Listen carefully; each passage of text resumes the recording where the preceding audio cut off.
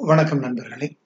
புறநானூறு பாடத்தினுடைய இரண்டாவது பகுதியில் நாம் இருக்கிறோம். முதல் பகுதியில் 182, 83, 84, 85, 86 5 பாடல்களை படிச்சிருந்தோம். இப்போ 187வது பாடல். இந்த பாடல் எழுதியிருக்கிறவங்க ஔவையார். நம்ம முன்னாடி படிச்சுட்டு இருந்த மாதிரி இது பொதுவியல் திணை, பொருண்மொழி காஞ்சிக்குரிய துறை. பொதுவியல் திணை முன்பே நம்ம சொல்லி இருக்கிறோம்.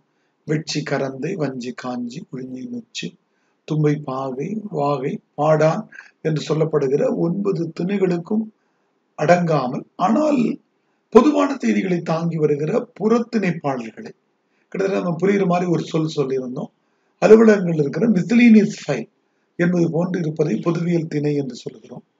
காஞ்சி திணை ஒரு காலகட்டம் வரையில வஞ்சி காஞ்சி என்பதாக இருக்கிற எல்லை திணைக்குரிய எல்லையில் இருக்கிற போர்களுக்குரியதாக இருந்தது. அப்படி இல்லாமல் அது பொருள் பொதிந்ததாகவும் வாழ்க்கையினுடைய செய்திகளை சொல்லதாகவும் இருக்கிறதால அது பொருண்மொழி காஞ்சின்னு பிரிச்சிருக்கிறாங்க. அது குறித்து நம்ம விரிவாக இலக்கணம் படிக்கிற போது மீண்டும் ஒரு முறை படிப்போம். இந்த பாடலுக்கு வருவோம். இந்த பாடலை பார்த்த உடனே உங்களில் சிலருக்கு மகிழ்ச்சியாக இருக்க வாய்ப்பு இருக்கும். ஏனென்றால் 9வதுலேயோ அல்லது 11வதுலேயோ அது பாடத்திட்டமாக வைக்கப்பட்டிருக்கிறது. அந்த அடிப்படையில அதனுடைய செய்தி என்னன்னாக்கா, நாடாக ஒன்றோ, காடாக ஒன்றோ, அவலாக ஒன்றோ, மிசையாக ஒன்றோ, எவ்வழி நல்லவர் ஆடவர், அவ்வழி நல்லை வாழிய நிலனே. நாடாக ஒன்றோ நான் பிரிச்சிருக்கேன். இந்த சொல்ல நாம் எப்படி பிரிக்கணும் அப்படின்னாக்கா, நாம் அதை என்ன பண்ணணும்னாக்கா, நாடாக ஒன்றோ என்று நாம பிரிக்கணும். நாடாக ஒன்றோ என்பதை நான் உங்களுக்கு பிரிச்சு எழுதியிருக்கேன். நாடாக ஒன்றோ அப்படின்னு இங்க நான் பிரிச்சு எழுதியிருக்கேன் இல்லையா. நாடாக ஒன்றோன்னு எழுதியிருக்கேன். அப்படின்னா என்னதுனாக்கா, அந்த பகுதி நாடாக இருக்கிறதா அல்லது காடாக இருக்கிறதா என்பதை வைத்தோ, அல்லது அவல்னா உங்களுக்கு தெரிந்து கொள்ள வேண்டியது, அவள் என்றால் பள்ளம்னு அர்த்தம். நம்ம பெரிய எள் போட்டு எழுதுறோம் இல்லையா, டெப்த், பள்ளம் அர்த்தம். மிசைனா உங்களுக்கு தெரியும், மேடு. அப்போ அந்த காலத்துல நமக்கு தெரியும் நாடுகள் எந்த பகுதியில் அமைஞ்சிருக்குன்னா, சில நாட்டு பகுதியில் இருக்கிறதாக இருக்கும், சில நாடுகள் காட்டு பகுதியில் இருக்கிறதா இருக்கலாம், முல்லை நிலத்துக்குரியதாக இருக்கலாம். சில நாடுகள் நம்ம இப்போ மீன் சி லெவல் என்று சொல்லுகிறோம் அல்லவா, அதுல இருந்து பள்ளத்துல இருக்கலாம், கொஞ்சம் தள்ளி இருக்கலாம், கீழே இருக்கலாம், அல்லது மேடு மிசையில இருக்கலாம். இப்ப கூட மேஜை என்ற சொல்லுக்கு தனியான தமிழ் சொல் எது என்று பார்க்கிற போது இந்த பாடல்ல இருந்து அதை எடுக்கிறோம். மேசை என்றது மேடாக இருக்கிறதால அது மிசை என்று தனித்தமிழ்ல சொல்லலாம்னு சொல்லுவாங்க. அதனால ஒரு நாடு நாட்டுல இருக்குதா, காட்டுல இருக்குதா, பள்ளத்துல இருக்கிறதா, மேட்ல இருக்கிறதா, அப்ப 4 வாய்ப்புகள் தந்திருக்கிறாங்க. ஒரு நாடு நாட்டுல இருக்கிறதா என்பதை வைத்தோ வழக்கமாக நம்ம எண்கள் போட்டுக்கிட்டோம் அப்படின்னாக்கா, அது நாட்டுல இருந்தாலும் சரி, அல்லது காட்டுல இருந்தாலும் சரி, அல்லது நம்ம சொன்ன மாதிரி பள்ளத்துல இருந்தாலும் சரி, அல்லது மேட்ல இருந்தாலும் சரி, அதை வைத்து அது நல்ல நாடுன்னு சொல்லப்படுறதில்லை. எதை வைத்து சொல்லப்படுகிறது என்றால், எவ்வழி நல்லவர் ஆடவர், அந்த நாட்டுல இருக்கக்கூடிய ஆடவர்கள் நல்லவர்களாக இருந்தால் அந்த நிலம் நல்ல நிலம், அதை வைத்துதான் நிலம் நல்ல நிலம் என்று சொல்லப்படுகிறது என்பது இந்த பாடலுடைய பொருள். இந்த பாடல் இன்னும் கொஞ்சம் ஆழமாக நம்ம பயணிச்சோம். இந்த ஆடவர் என்கிற சொல்ல நம்ம பார்த்தோம் அப்படின்னா, அது ஆண்களை மட்டும்தான் குறிக்கிறதா? அப்ப ஆண்கள் நல்லவர்களாக இருந்து பெண்கள் கெட்டவர்களாக இருந்தால் அந்த நாடு நல்ல நாடாக இருக்குமா அப்படின்னா, பொதுவாக அன்றைய சூழ்நிலையில ஆணாதிக்க சிந்தனை நிரம்பிய இதுல ஆண்கள் தான் அரசு பொறுப்புல இருந்தாங்க, பல்வேறு படைத்தலைவர்களாக இருந்தாங்க, அதனால அப்படி சொன்னாங்க. ஆனால் இன்றைக்கு பொருள் எடுத்துக் கொடுக்கிற போது ஒரு தொல்காப்பிய நூற்பா இருக்கிறது, எடுத்த மொழி இனம் செப்பலும் உரித்தேன்னு சொல்லிட்டு. அதாவது ஒரு வேடிக்கையாக சொல்லுவார்கள், நஞ்சு உண்டவன் சாவான் அப்படின்னு ஒரு இடத்துல எழுதப்பட்டிருக்கிறது என்று சொன்னால், அங்கே செல்கிற பெண்கள், ஓ நஞ்சு உண்ட ஆண்கள் மட்டும்தான் சாவாங்க போல் இருக்கு, நாம நஞ்சு சாப்பிடலாம் அப்படின்னு நினைக்க முடியாது. நஞ்சு உண்டவன் சாவான் என்பதில் என்ன பொருள் இருக்கிறது என்றால், நஞ்சு உண்டவள் சாவால், நஞ்சு உண்டது சாகும், நஞ்சு உண்டவை சாகும். ஆடு மாடுகளாக இருந்தால் தெரியாம விஷயத்தை குடிச்சுட்டா இருந்தது. அப்ப எடுத்த மொழி இனம் செப்பலும் உரித்தேன்னு ஒரு நூற்பா, ஒரு சொல் மற்றவர்களையும் குறிக்கும். அந்த மாதிரி இப்ப நம்ம பொருள் கொண்டோம் என்றால், ஒரு நாடு நாட்டில் இருந்தாலும் சரி, அல்லது காட்டில் இருந்தாலும் சரி, அல்லது மேட்டில் இருந்தாலும் சரி, பள்ளத்தில் இருந்தாலும் சரி, அந்த ஊர்ல இருக்கிற மக்கள் ஆடவர் என்பதால் நம்ம மக்கள்னு பொதுவாக எடுத்துக்கலாம். ஆண்கள்னு பிரிக்காம இப்ப இருக்கிற உரையில நாம மக்கள் என்பதை குறித்துக்கலாம். எடுத்த மொழி இனம் செப்பலும் உரித்து என்ற அடிப்படை.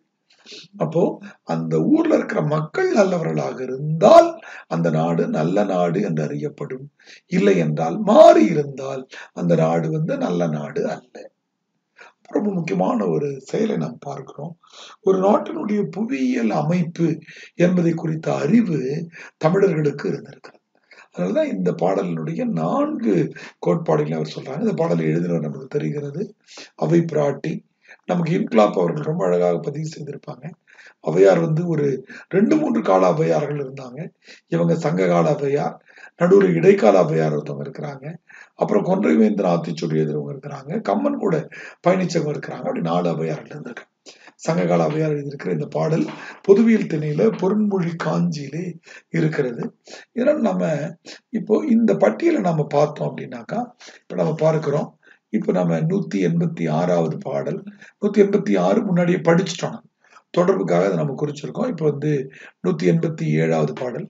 187வது பாடலை பொறுத்த மட்டும் நம்ம சொல்ற மாதிரி பொதுவியல் துணையில இருக்கு, பொருண்மொழி காஞ்சியில இருக்கு, ஔவையார் எழுதியிருக்கிறாங்க. மன்னனை பற்றிய குறிப்பு இல்லை. இதனுடைய முக்கிய வரிகள் எவ்வழி நல்லவர் ஆடவர் அவ்வழி நல்லை வாழிய நிலனி. ஆடவரது ஒழுக்கமே உலக மேம்பாட்டிற்கு அடிப்படையாக இருக்கிறது. நாமளே எழுதிட்டோம். ஆடவர்கள் என்றால் மனிதர்களை குறிக்கிறது எழுதிட்டோம். ரொம்ப முக்கியமான பாடல். இந்த மாதிரியான பாடல்களை நீங்கள் மனப்பாடம் செய்து கொள்ளுகிற போது, ஏன்னா 4 வரி எளிமையான பாடல், அதனால இதை படித்துக் கொள்ளும் போது சங்ககால மக்களுடைய வாழ்வியல், மன்னர் புலவர் உறவு முறை, இப்படி பல்வேறு செய்திகளுக்கு இது பயன்படும். இது 187வது பாடல்.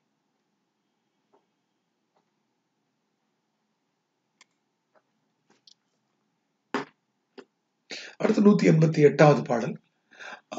இந்த பாடல் நம்ம படிக்கிற போது நம்முடைய திருக்குறளினுடைய ஒரு மக்கட்பேர் அதிகாரத்தில் இருக்கக்கூடிய குடல் இனிது யாழ் இனிது என்பர் தம் மக்கள் மழலை சொல் கேளாதவர் அப்படின்னு ஒரு திருக்குறள் நம்ம நினைவுபடுத்திட்டோம்னாக்கா அது நமக்கு ரொம்ப எளிமையாக இருக்கும். வள்ளுவ பெருந்தகை என்ன சொல்றாருன்னா, தன்னுடைய குழந்தைகளுடைய குரலை கேட்காதவர்கள் தான் குழலும் யாழும் இனிது என்று சொல்லிக் கொண்டிருப்பார்கள். அதுக்கு நிகரான ஒரு குரல் தான் அமிழ்தினும் ஆற்ற இனிதே தம் மக்கள் சிறுகை அலாவிய கூழ் என்பது. அமிழ்தினும் எழுதினாலே போதும். அதை எடுத்து நீங்க திருக்குறள் புத்தகத்தில் எடுத்தீங்கன்னா தேடினீங்கன்னா உங்களுக்கு கிடைச்சிடும். அப்போ அமிழ்தினும் ஆற்ற இனிதே தம் மக்கள் சிறுகை அலாவிய கூழ். அமிர்தத்தை விட இனியதாக இருக்குமா? எதுன்னு கேட்டீங்கன்னா, நம்ம கூழ் கலக்கும் போது பார்ப்போம், அம்மா முழங்கை வரைக்கும் கையை விட்டு கூழை கலக்கி எடுப்பாங்க. அந்த மாதிரி கூழ் கொண்டு வைக்கப்பட்டிருக்கிறது ஒரு அப்பாவுக்கோ அல்லது அம்மாவுக்கோ. அவங்களுக்கு பிறந்த குழந்தை ஒன்று அந்த கூழ் கிண்ணத்துல கையை விட்டு அளாவுதான். அளாவின பிறகு அந்த கூழை குடிக்கிற போது அந்த கூழ் அமிழ்தத்தை விட இனியதாக இருக்குன்னு வள்ளுவ பெருந்தகை சொல்லுகிறார். அமிழ்தினும் ஆற்ற இனிதே தம் மக்கள் சிறுகை அளாவிய கூழ். அது நினைவுல வச்சுக்கிட்டு பார்ப்போம். நான் அடிக்கடி வகுப்பு நடத்தும் போது அதுல கேட்பேன், அதுல என்ன முக்கியமான சாவிச்சொல் முக்கிய சொல் எதுன்னு கேட்பேன். அது எதுனாக்கா தம் மக்கள் என்பதுதான் முக்கியமானது. ஏன்னு கேட்டீங்கன்னா, நமக்கு ஒருவேளை பக்கத்து வீட்டு குழந்தை நம்முடைய இலையில எல்லாம் கையை வச்சு எல்லாம் செஞ்சுன்னா அது அமிர்தமாக இருக்காது. என்னுடைய குழந்தையாக இருந்தா யாரு சாப்பிட்றோமோ அவங்க, நம்ம அக்கா குழந்தையா இருந்தா கூட நமக்கு கோபம் வந்துடும். சில நேரத்துல தட்டி விட்டுடுவோம் யாரும் பார்க்கல அப்படின்னாக்கா. இதை நினைவில் வைத்துக் கொண்டு இப்ப இந்த பாடல் நம்ம பார்ப்போம். படைப்பு பல படைத்து பலரோடு உண்ணும் உடைப்பெரும் செல்வராயும் இருக்கிறார். படைப்பு பல படைத்து பலரோடு உண்ணுகிற உடைப்பெரும் செல்வராக இருக்கிறார். படைப்பு பலனா என்ன? நம்ம சாம்பார் வைக்கிறோம், ரசம் வைக்கிறோம், பொரியல் வைக்கிறோம், இப்படி பல படைப்புகள் செய்யப்பட்டிருக்குதான். படைப்பு மட்டும் பல கிடையாது. உண்றதுக்கு எத்தனை பேர் வந்திருக்கிறாங்க அப்படின்னு பார்த்தாக்கா உண்ணுவதற்கும் பல பேர் வந்திருக்காங்க. அதுவும் பலர், இதுவும் பலர். படைப்பு உணவனுடைய வகைகளும் பல வெரைட்டி என்று சொல்லப்படுகிற பல்வேறு வகை செய்யப்பட்டிருக்கிறது. பலரோடு உண்ணுகிற அளவுக்கு பெரும் செல்வரா இருக்கிறார். தினமும் எக்கச்சக்கமான உணவு வகைகளை செய்யறாரு. தினமும் பல்வேறு நண்பர்களை கூப்பிடுறார். இப்படியெல்லாம் இருந்தாலும் கூட அவருக்கு என்ன இருக்கணுமா? இந்த சொல்ல பிரிச்சுக்கலாம், இடைப்பட. அப்படி இந்த விருந்தோம்பல் நடக்கும் போது குறுக்கல ஊடாலன்னு சொல்றோம் இல்லையா, இடைப்பட குழந்தை என்னெல்லாம் பண்ணுது பாருங்க. குறு குறு நடந்து, குழந்தை எப்படி நடக்கும் தெரியும், குறு குறு நடக்கும். சிறு கையை நீட்டுது, கையை நீட்டுது. அது என்னென்ன வேலை எல்லாம் பண்ணுது பாருங்க. இட்டும் தொட்டும் கவ்வியும் துழந்தும். இடுதல்னா உங்களுக்கு தெரியும், பரிமாறுதல். இடுது. அடுத்து உங்க இலையில வச்ச பொரியலை தொட்டு பார்க்கிறது. கவ்வுது, வாயால கடிச்சிட்டு மறுபடியும் வச்சிருது. துழாவுதல் என்றால் நமக்கு தெரியும், கையை விட்டு இது பண்றது. இந்த மாதிரிலாம் செஞ்சுட்டு அது நடந்து போகும்போது என்ன பண்ணுகிறதா, நெய் கலந்திருக்கிற அந்த உணவானது அதுக்கு என்ன ஆகுறதுன்னா மெய்ப்பட விதிர்க்கிறது. நெய்யுடைய அடிசில் என்றால், அடிசில்னா உணவு நமக்கு தெரியும். அதை கூட இன்னும் உணவுன்னு சொல்லக்கூடாது. தொல்காப்பியர் அவருடைய காலத்துல அது அடிசில் அயின்றார் என்று சொல்லுகிற போது மெய்ப்பட அடிசில் மெய்ப்பட விதிர்த்தும் என்று சொல்லுகிறார். அந்த நெய்யால் செய்யப்பட்ட உணவை மெய்ப்பட விதிர்க்கிறதா அந்த குழந்தைக்கு. அடிசில்னாக்கா நமக்கு உணவு கூட என்ன சொல்றாருன்னா, தொல்காப்பியர் வெறும் உண்பன, தின்பன, பருகுவன, நக்குவன 4 இருந்தாதான் இது பேர் அடிசில்னு. தொல்காப்பியம் படிக்கும் போது சொல்ல ஞாபகம் வச்சுக்கோங்க. முதல் தாளுக்கு தொல்காப்பியம் படிப்போம். அப்ப என்ன ஆகுதுன்னா, நெய்யுடைய அடிசில் மெய்ப்பட உதிர்த்தும். மெய்னாக்கா உடம்பு மேல உதிர்த்து விட்டுட்டு போகுது அந்த குழந்தை. அப்ப என்னென்ன பண்ணுச்சு, இட்டுச்சு, தொட்டுச்சு, கவ்வுச்சு, துழந்துச்சு. நெய்யுடைய அடித்துல உடம்பு பூரா உதிர்த்துக்கிட்டு நடந்து போகுது. அது நடந்து போறத பாக்குற அந்த மயக்குறு மக்களை எல்லோருக்கு அந்த மாதிரி குழந்தை நடந்து போகும்போது மனத்துல ஒரு கிறக்கம் ஏற்படுது, மயக்கம், மகிழ்ச்சியில.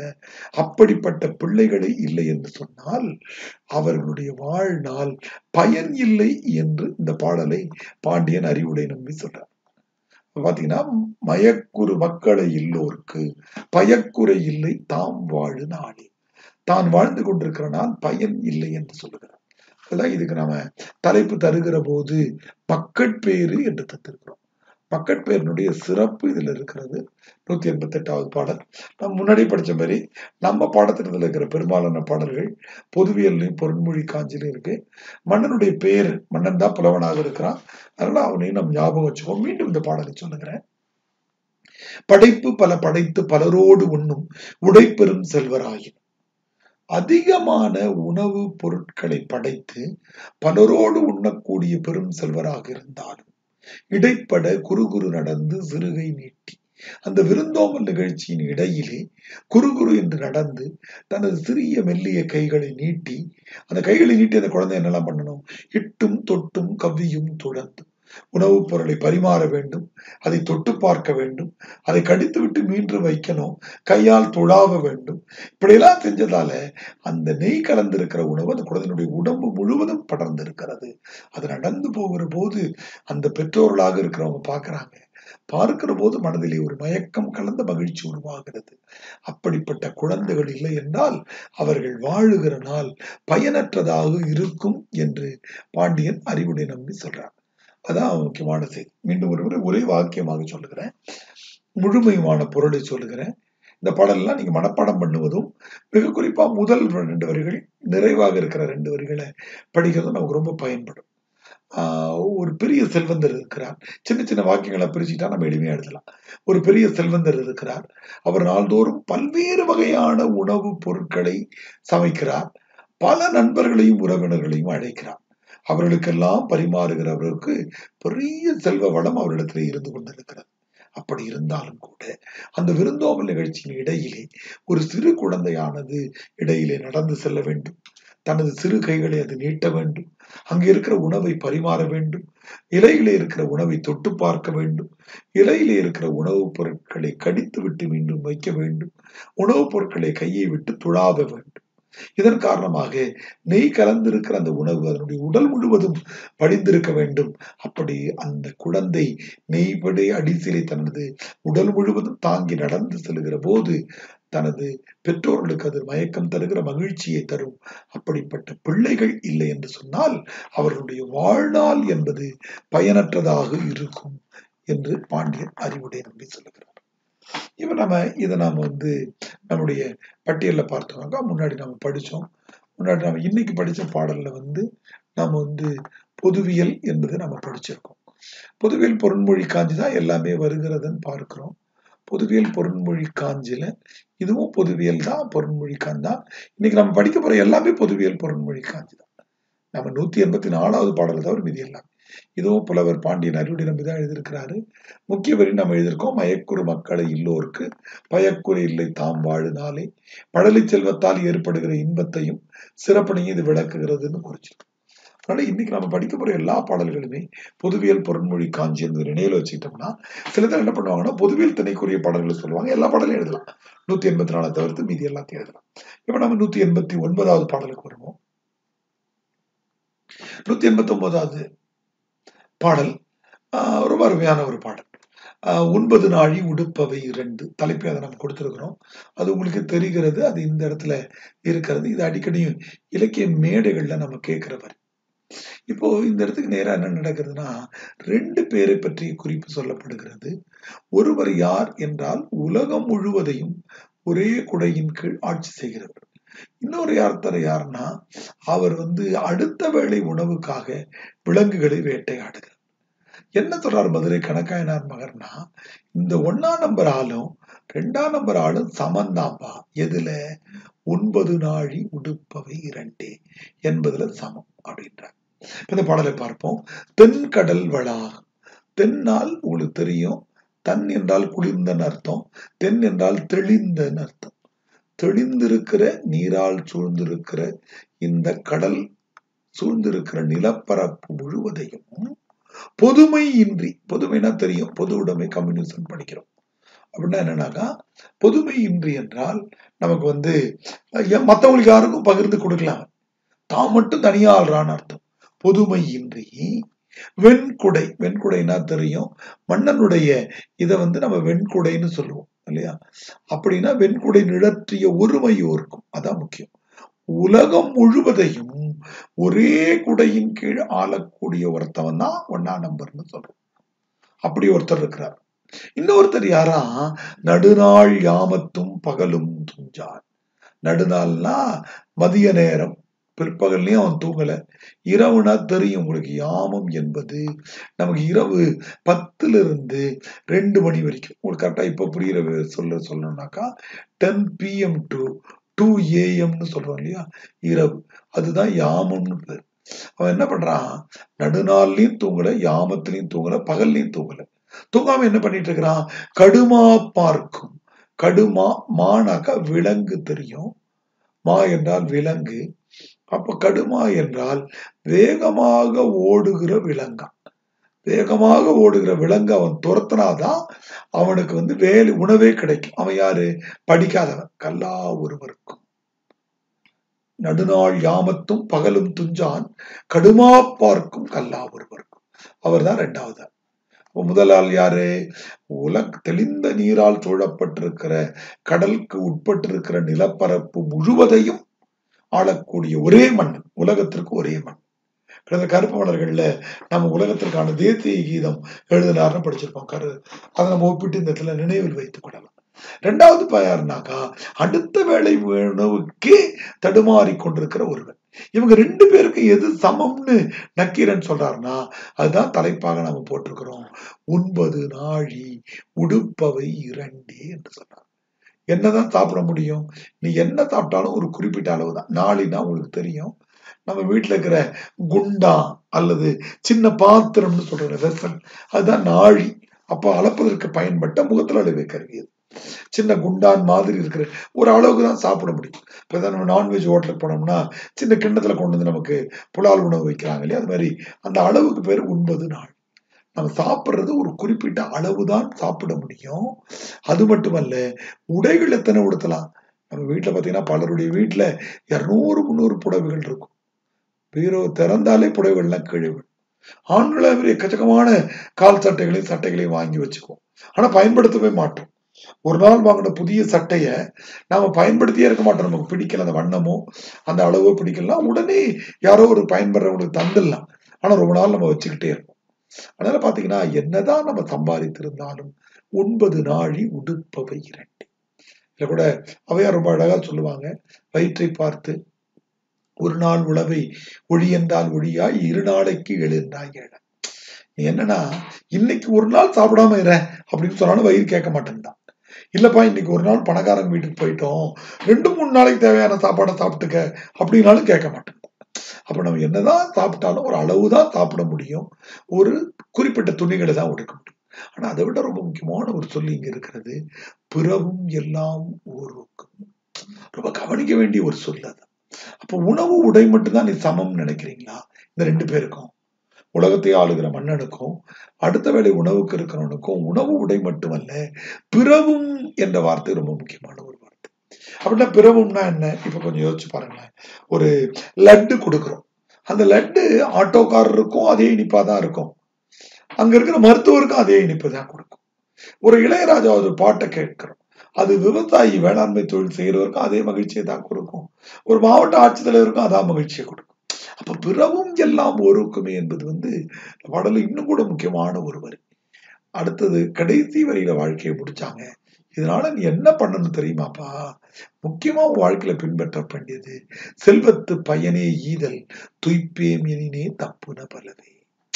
அப்ப செல்வம் உன்ட்டு அதிகமா கிடைச்சதுன்னா அதை மத்தவங்களுக்கு கொடுத்து வாழு. நீ அனுபவிக்கலாம் அனுப்பிக்கலாம்னு நினைச்சீங்கன்னா உன்கிட்ட இருந்து தப்பி அது வேற எவன் கைக்கோ போயிடும். இந்த ஈதல் வருகிற போது வள்ளுவன் சொல்லுகிற ஈதல் இசைவட வாழ்தல் ஒரு திருக்குறள் இருக்கு. அதாவது கொடுக்கணும், அதன் மூலமாக புகழ்பட வாழணும், அது வல்லது ஊதியம் இல்லை உயிர்க்குன்னு சொல்லுவாங்க. அந்த திருக்குறள்ல நம்ம தொடர்புபடுத்தி ஞாபகம் வச்சுக்கலாம், ஈதல் இசைவட வாழ்தல். அதனால மீண்டும் இந்த பாடலுடைய பொருளை சொல்றேன். 2 மனிதர்கள் பேசப்படுகிறாங்க. ஒருத்தவங்க தெளிந்த நீரால் சூழப்பட்டிருக்கிற இந்த கடலுக்கு உட்பட்டிருக்கிற நிலப்பரப்பை முழுமையாக ஆளுகிற, அதாவது யாருக்கும் பகிர்ந்து கொடுக்காமல் ஒருவேளை ஆளுகிற ஒரு ஒற்றை வேந்தன் இருக்கிறான். இன்னொருவன் அடுத்த வேளை உணவுக்காக வேகமாக ஓடுகிற விலங்குகளை வேட்டையாடினால்தான் அடுத்த வேளை உணவு கிடைக்கும் என்று இருக்கிற படிப்பறிவு இல்லாத ஒருவன் இருக்கிறான். இவங்க 2 பேரும் ஒரு இடத்துல சமமாக இருக்கிறார்கள். என்னன்னாக்கா, உண்பது நாழி உடுப்பவை 2. அவர்களால் குறிப்பிட்ட அளவுதான் சாப்பிட முடியும், குறிப்பிட்ட உடைகளைத்தான் உடுத்த முடியும். பிறவும் எல்லாம் ஒரு ஒற்றுமை. மற்ற புலனின்பங்கள் என்று சொல்லுகிற எதுவாக இருந்தாலும் அதுவும் சமமானதாகவே இருக்கும். அதனால வாழ்க்கையினுடைய கோட்பாடு என்னன்னாக்கா, செல்வத்து பயனே ஈதல் துய்ப்பேம் எனினே தப்புன பலவே. அதனால உனக்கு நல்ல செல்வம் கிடைத்தது என்று சொன்னால் அதை மற்றவர்களுக்கு கொடுங்கள். நீங்கள் அனுபவிக்கலாம் என்று நினைத்தால் அது தப்பி போய்விடும். அதுல கடைசியா இருக்கிற அந்த 4 வரிகளையுமே நீங்க மனப்பாடம் பண்ணிக்கிட்டீங்கன்னா ரொம்ப நல்லது. முதல்ல இருக்கக்கூடிய 4 வரிகளை அடையாளம் காண்ற அளவுக்கு பார்த்துக்கோங்க. எப்பவுமே புறநானூறு குறுந்தொகையில பொறுத்தமட்டில் மொத்தமாவே நம்ம சேர்த்தோம்னா ஒரு 300 வரிகள் தான் வரும்.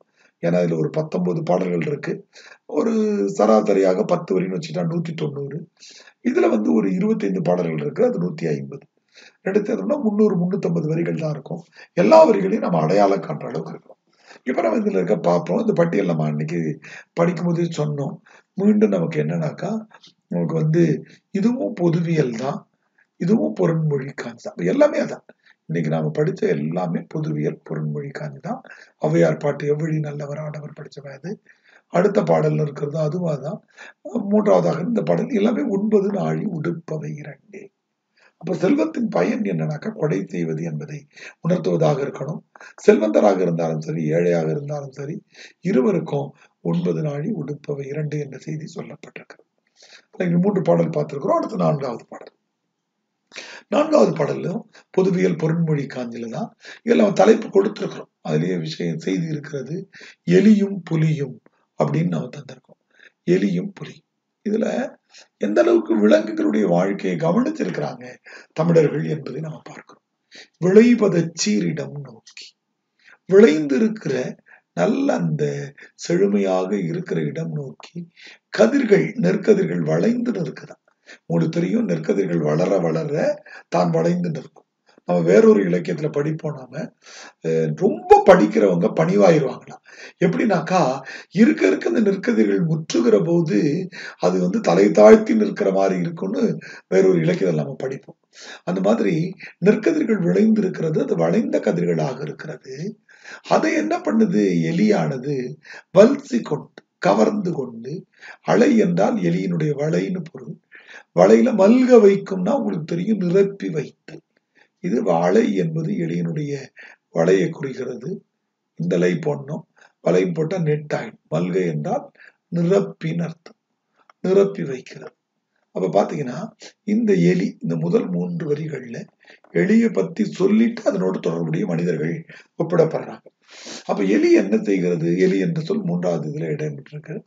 எலியானது விளைந்திருக்கிற யாரோ ஒருவருடைய உழைப்பில் விளைந்திருக்கிற ஒரு நெற்கதிர்களை கொண்டு கவர்ந்து கொண்டு தனது வலையிலே நிரப்பி வைத்துக் கொள்கிற மாதிரி இருக்கிறாங்க. யார் இருக்கிறாங்க?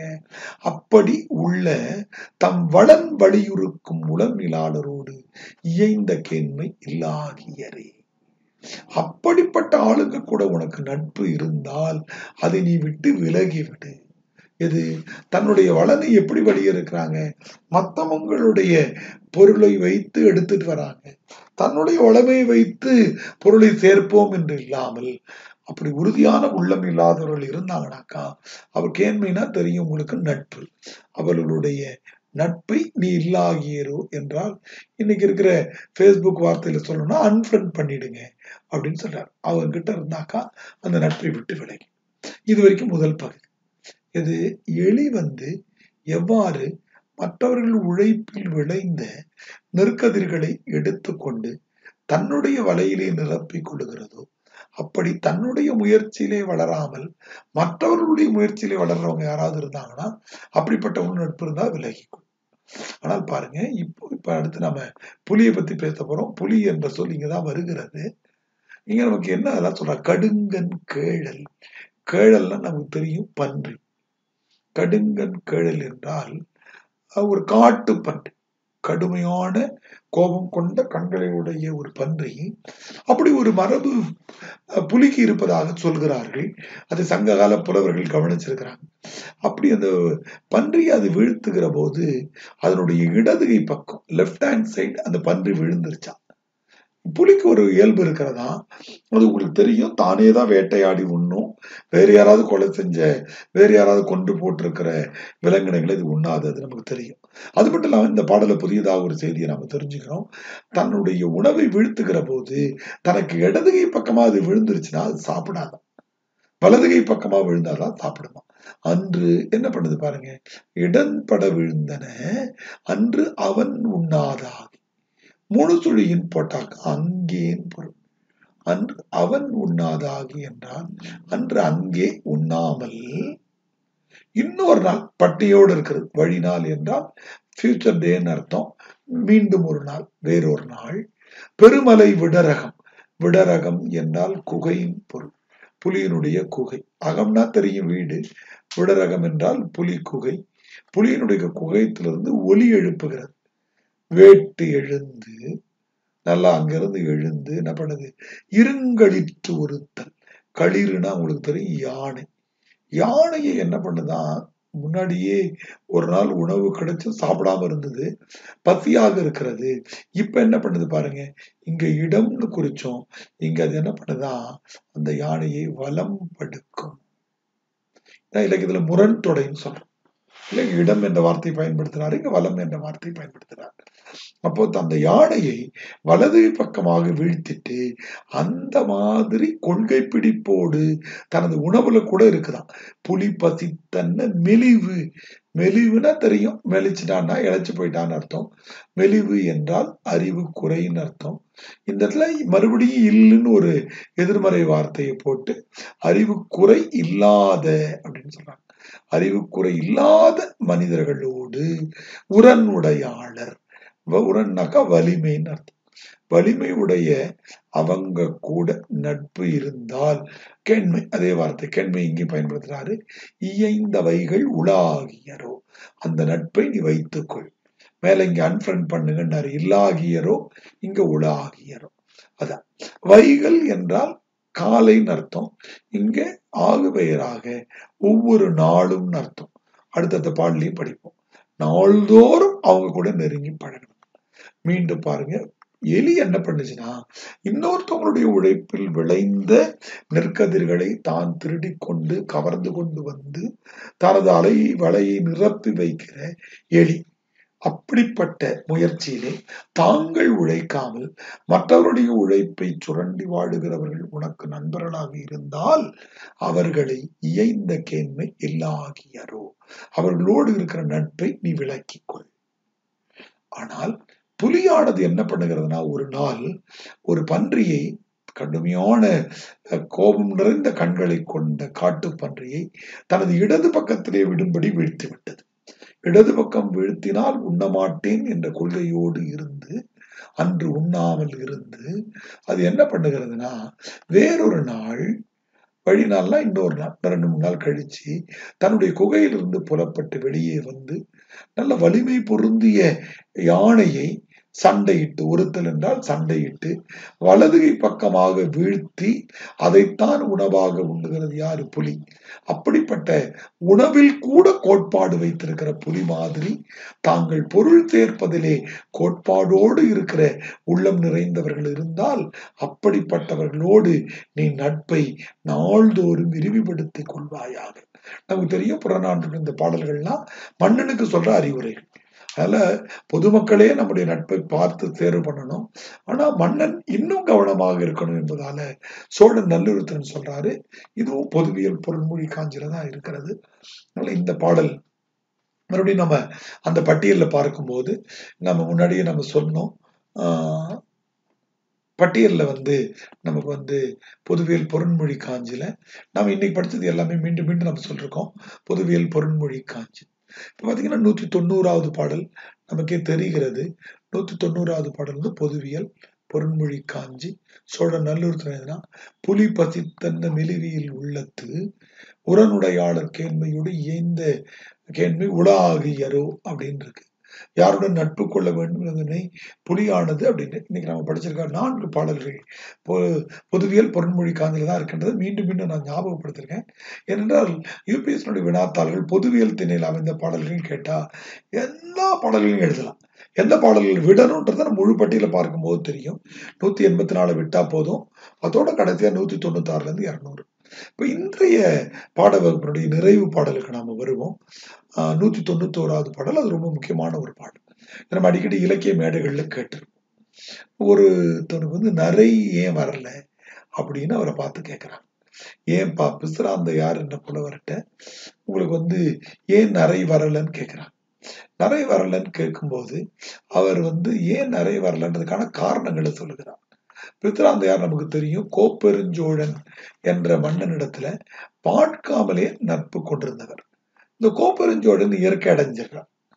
அதனால அவரை பார்க்காமலே நட்பு கொண்டிருந்த ஐயா என்ன பண்றாங்கன்னாக்கா, அவர் கூடயே தானும் வடக்கு இருக்க வேண்டும் என்ற எண்ணத்தோடு வர்றார். அப்படி வருகிற போது அந்த ஊர்ல இருக்கிற மக்கள் அதை வடக்கு இருக்க போறதுக்கு முன்னாடி அவர்கிட்ட கேட்கிறாங்க, என்னன்னு சொல்லிட்டு, உங்களுடைய முடி ஏன் நரைக்காமல் இருக்கு? இதுவும் பொதுவியல் பொருண்மொழி காஞ்சிதான். இப்ப நம்ம பார்க்கிறோம் யாண்டு. யாண்டுன்னா நம்ம மொழி வரலாறுல படிப்போம். ஆண்டுன்னு அர்த்தம். ஆண்டு பல ஆயிடுச்சு. நீங்க உங்களை பார்த்தா பெரிய வயதானவர் மாதிரி இருக்கீங்க, ஆனால் நரை இல்லாமல் இருக்கிறது. நரையில ஆகுதல். யாங்கு ஆகியர் எப்படின்னு அர்த்தம். எவ்வாறு, how is it possible கேட்கிறோம் இல்லையா, அது எப்படி அப்படின்னு கேட்கிறோம். யாண்டு பலவாக நரையில ஆகுதல் யாங்கு ஆகியர் என வினவுதிராகி. வினவுதிர்னா வினா எழுப்புதல் நமக்கு தெரியும். நீங்கள் கேட்பீர்கள் என்று சொன்னார். கேட்டல் அர்த்தம். நீங்கள் கேட்பீர்கள் என்று சொன்னால் நான் அதுக்கு விடை சொல்றேன் அப்படின்னு சொல்லிட்டு சொல்றார். எது மாண்ட என் மனைவியோடு மக்களும் நிரம்பினர். மாண்ட என் மனைவினாக்கா, நம்ம வகுப்புல எந்த மாணவர்களை கேட்டாலும் மாண்ட மனைவினாக்கா இறந்து போன மனைவின்னு சொல்லுவாங்க. அப்படின்னாக்கா இறந்து போன மனைவினாக்கா முடி நரைக்காதா, அப்படி இல்ல பொருள். மாண்ட என்றால் மாட்சிமை பொருந்தியன்னு அர்த்தம். மாண்பு மிகுன்னு சொல்றோம் அல்லவா, அந்த இதுதான் அது மாட்சிமைன்னு அர்த்தம். என்னுடைய மனைவி மாட்சிமை பொருந்தியவள். மக்களும் எப்படிப்பட்டவங்கன்னா அவங்களும் மாட்சிமை பொருந்தியவர்கள். மாண்ட என் மனைவியோடு மக்கள். மக்கள்லாம் தெரியும், பிள்ளைகள். என்னுடைய மனைவியும் மாண்பு மிக்கவள், எனது பிள்ளைகளும் மாண்பு மிக்கவர்கள். இது 2 செய்திகள். 3வது செய்தி என்ன? யான் கண்டு அனையர் என் இளையரும். இளையர் என்றால் பொதுவாக இளைஞர்கள் பொருள். ஆனால் இந்த இடத்துல சேவகர்கள், பணியாளர்கள் அப்படின்ற பொருள்ல நம்ம பார்க்கலாம். அப்போ யான் கண்டு அனையர்னா என்ன அர்த்தம்? என்ன சொல்றாங்களோ அதை செய்வாங்க. சில இடத்துல பணியாளர்கள் புரிந்து கொள்ள தடுமாறுவார்கள். அந்த யான் கண்டு அனையர்னு சொல்றாரு. இவர் என்ன சொல்றாரோ கண்டாலே போதும், நமக்கு பின்னாடி திருக்குறள்ல படிப்போம். குறிப்புறர் வாணை உறுப்பினுள் யாது கொடுத்தும் குடல்னு சொல்லுவார். அப்ப 3வது செய்தி. மீண்டும் 3த்தையும் பார்ப்போம். மாட்சிமை பொருந்திய மனைவி இருக்கிறாங்க, மாட்சிமை பொருந்திய பிள்ளைகள் இருக்கிறார்கள், எனது இளையவர்கள், என்னுடைய வீட்டின் பணியாளர்கள், எனது ஊரின் பணியாளர்கள் நான் சொல்வதை கேட்பவர்களாக இருக்கிறார்கள். அடுத்ததாக வேந்தன். வேந்தன் என்ன செய்யறான் அப்படின்னாக்கா, வேந்தன் அல்லவை செய்யான் காக்கும். அதான் முக்கியம். வேந்தன் என்ன பண்றான்னா, நல்லது செய்யறான்னு இவர் சொல்லல. என்ன சொல்றாரு பாருங்க, தப்பு செய்யாமல் காப்பாற்றுகிறான். நல்லதுதான் செய்யறான், அதை விட ரொம்ப முக்கியம் தவறு செய்யாமல் இருக்கிறான். ரொம்ப முக்கியம். நம்ம எப்ப யார்ட்டையாவது சொல்லுவோம், ஐயா நீங்க நல்லது செய்யலாம் கூட பரவாயில்லைங்க, தொந்தரவு பண்ணாம இருந்தா போதும் அப்படின்னு சொல்லுவோம். கிட்டத்தட்ட அந்த மாதிரி சொல்றாரு. வேந்தனும் அல்லவை செய்யான் காக்கும். அதன் தலை என்றால் அந்த இடத்தில் பொருள். அந்த தலை என்றால் இடத்தில். இங்கதான் முக்கியமான சொல் அடங்கி இருக்கிறது. என்ன எங்க ஊர்ல முக்கியம்னா, ஆன்று அவிந்து அடங்கிய கொள்கை சான்றோர். அதான் முக்கியம். ஆன்றுனா படித்துன்னு அர்த்தம், பயின்று படிச்சிருக்கிறாங்க. அவிந்து என்றால் அடக்கம். இது என்ன அடக்கனாக்கா, இது பணிவு. அவிதல் என்றால் பணிதல் அர்த்தம். அடங்கிய என்றால் மீண்டும் அடங்கியதுனாக்கா ஐம்புலன் அடக்கம், புலனடக்கத்தோடு இருக்கக்கூடியவர்கள். ஆன்று அவிந்து அடங்கிய, அதை விட ரொம்ப முக்கியமான செய்தி இருக்கிறது, கொள்கை சான்றோர். அதான் முக்கியம். என்னது சான்றோர்னா என்ன, சொல்வதை செய்பவர்கள் அர்த்தம். அதுக்கு ஆப்போசிட் எதிர்ப்பறை சொல் என்னன்னா அறிஞர். அறிஞர்னா யாரு, நாமெல்லாம். நம்ம எக்கச்சக்கமான செய்திகளை அறிந்து வைத்திருக்கிறோம், ஆனா எதையும் பின்பற்றதில்லை. காலையில் 4 மணிக்கு எழுந்து மூச்சு பயிற்சி செஞ்சா நல்லதுன்னு நமக்கு தெரியும். இப்ப கூட நம்ம பழைய சோறு சாப்பிட்டா நல்லதுன்னு பகிர்ந்து கொண்டிருக்கிறோம். இது எல்லாத்தையும் நம்ம அறிஞ்சு வச்சிருக்கிறோம். பரோட்டா சாப்பிட்டாக்கா குடல் புற்றுநோய் வரும்னு தெரியும், ஆனா நம்ம என்ன பண்ணுகிறோம் என்று சொன்னால் அதை பின்பற்றதில்லை, அறிஞர் நிலையில இருக்கிறோம்.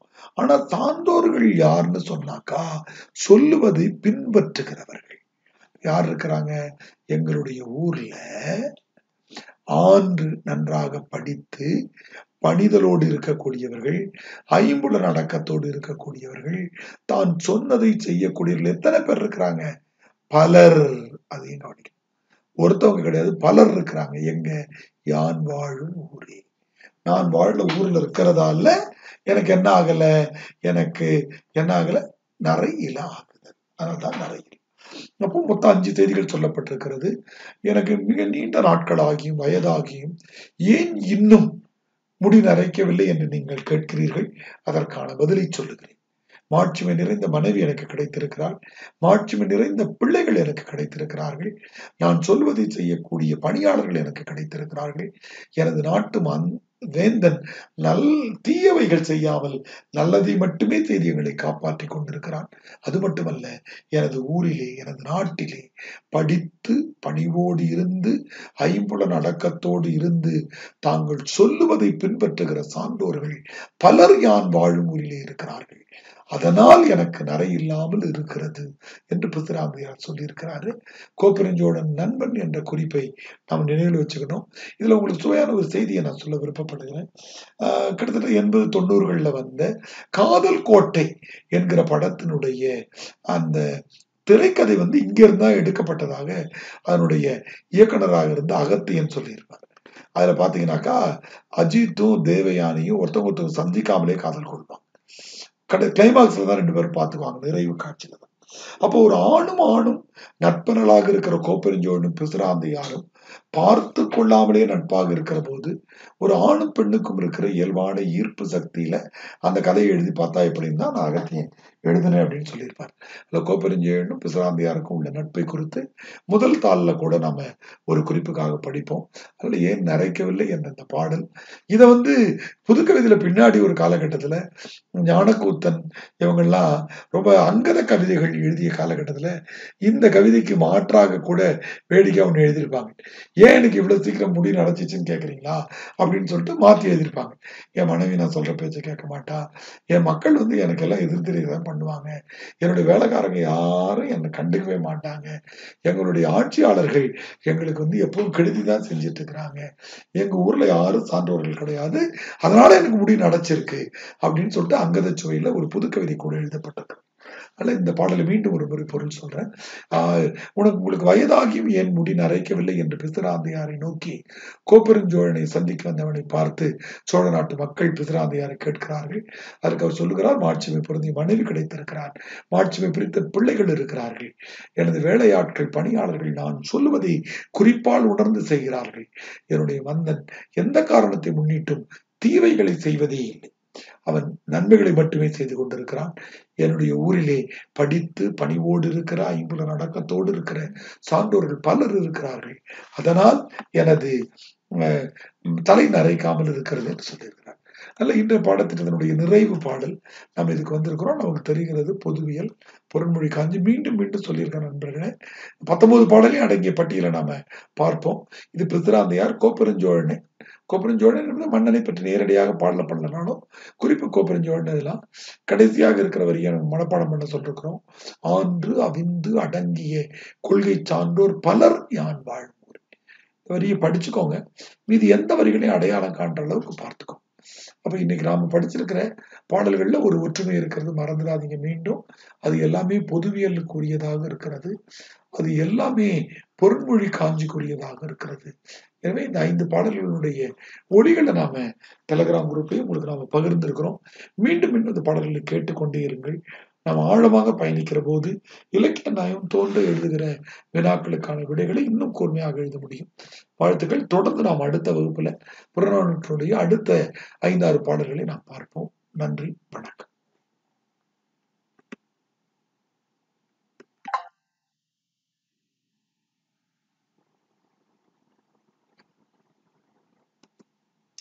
கீப்